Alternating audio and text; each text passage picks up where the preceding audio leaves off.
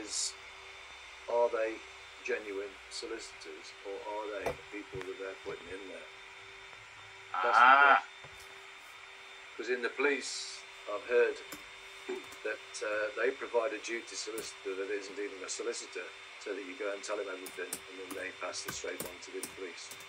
And I dare say, because they're not real courts, as we know, that they also provide a duty solicitor just so that they can get your power of attorney to destroy you at the same time. So I would be very wary, not just the fact that it's a duty solicitor, to see whether it's a genuine duty solicitor and his license. Yeah, people have been asking for the ID or the insurance and whatever. They can't ever produce it. So let's move on, Mervily. So you coincidentally had you have a house that is, or a flat or whatever, that's in a prime location or a desirable location. And coincidentally, the probation has got you on some, it's finished now, I believe, but they had you on some mental health, even though they couldn't produce the court order. And at the same time, all your file and the records and your payment facilities been deleted off the Housing Association. Of the record that the Housing Association left you in a position you couldn't pay your rent. Yes. So they were going to possibly take your house off you. I was threatened with eviction over the phone. And they don't have the records. How do they know you have arrears? They don't have the records. But you know what saved me? Is the fact that I'm the type of person who, because of my chronic anxiety, I have to be consistent. So when I went into arrears, I actually stockpiled money there. So I didn't pay any rent from October, but when I actually get through to them now, all I owed was 1 month's rent. So Marvelous.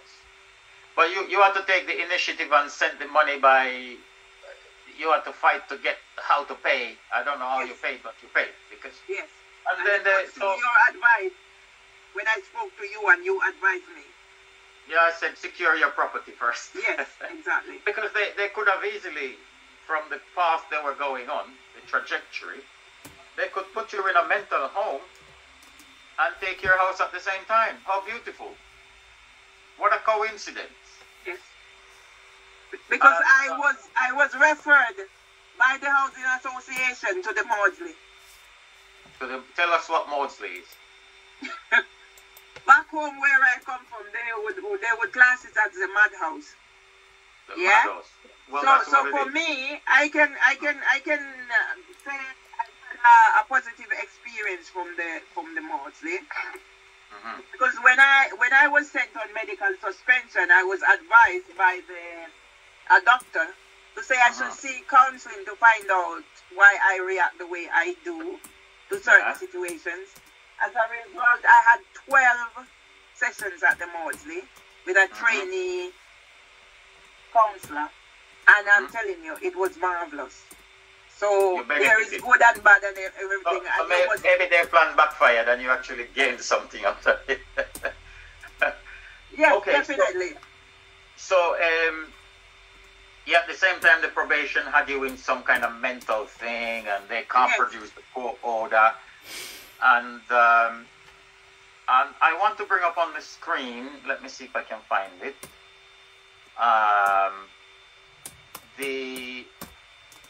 Let me share the screen. Let me see if I can find it now.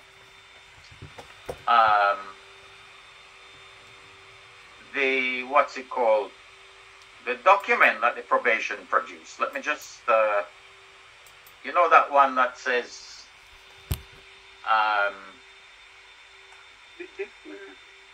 what does it say? Something about where they framed you up. The summons. So let me just share the screen, Andy. You can share now. Yeah, okay. Here we go.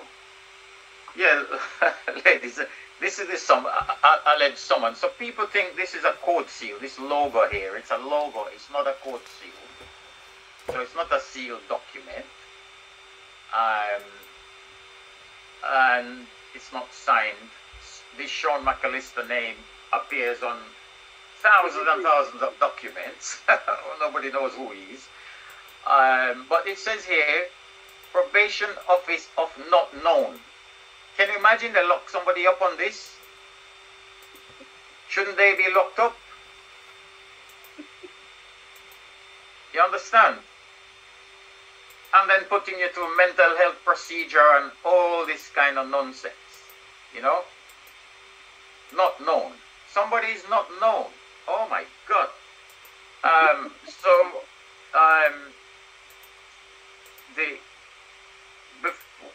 We're going to finish off, but a couple of things.